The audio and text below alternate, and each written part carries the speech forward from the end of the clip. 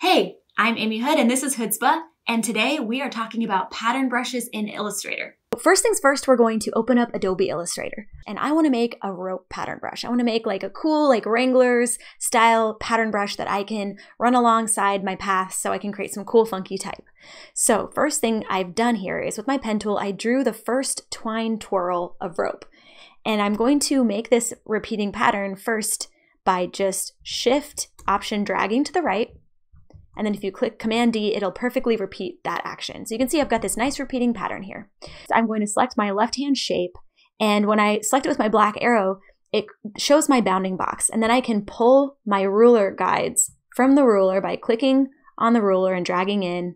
And I'm just going to select some guides so I can see the perfect center of each of these shapes. So I'm going to pull that ruler guide to the perfect center of this shape on the right as well.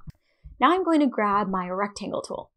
So if I click and hold that ellipse tool, I can see my rectangle shape, and I'm going to draw it along my two guidelines that I just drew. And I can fill that in with red so I can see it. And what I'm going to do is I'm going to copy that by going Command C and then go Command F to paste in place. And I'm just going to Shift select my first twine twirl and this box, and I'm going to use my Pathfinder tool to pathfinder out just the intersecting shapes. I'm going to do that again on the right hand side. And I'm going to select everything by making a rectangle around all the shapes and turning it black up here. So if you can see, if I select all of these things and I option drag them to the right, it's a perfect repeating pattern.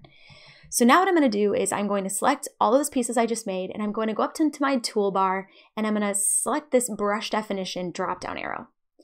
I'm going to select the plus sign that says new brush, and then I'm going to select the very bottom one called pattern brush. Click OK. And you can see it opens up this dialog box, and I can set the name of my pattern brush. It's going to be rope brush.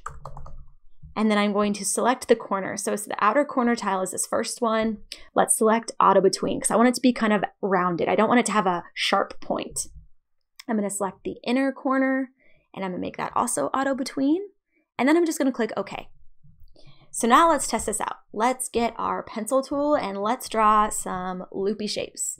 Let's do a California C and A and see how this turns out. Just doing something quick.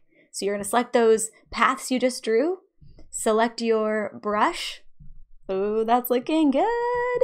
You can even apply it to, like if you drew a circle, if you wanted to do an enclosing shape, any path you can apply it to. So I'm just drawing a circle, and it's so quick, so easy. And that's it. It's that easy.